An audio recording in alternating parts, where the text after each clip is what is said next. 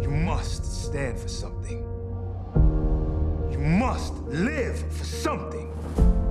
And you must be willing to die for something. Your stepdaddy is a revolutionary.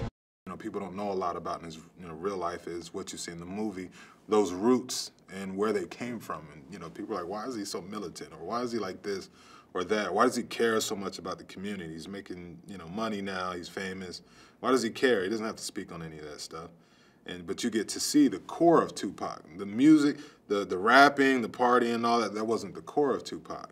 The core of Tupac was Dear Mama and Me Against the World and Brenda's Got a Baby. That's the core of Tupac. And so I think that's what people are going to take away from it is Tupac the person. Death Row is more than a label. It's a way of life. It's real simple. You either with us or you against us. The man I knew wanted to use his voice to educate, to bring people together. Jada, if he coming at me, he gon' get dealt with. See, my agent at the time submitted me for it. I didn't even know it was being made. And I was hyped about the fact that the movie was being made.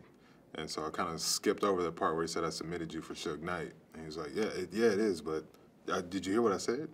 I submitted you for Suge Knight. And I was like, Suge Knight? It never dawned on me that I could play Suge Knight. I have it on good authority that the FBI has a 4,000-page file on me.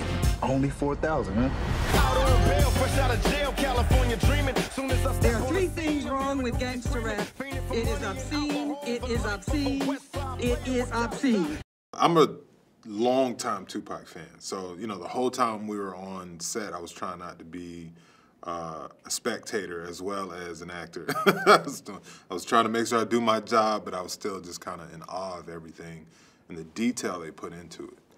We must not hate those who have done wrong to us, for as soon as we hate them, we become just like them.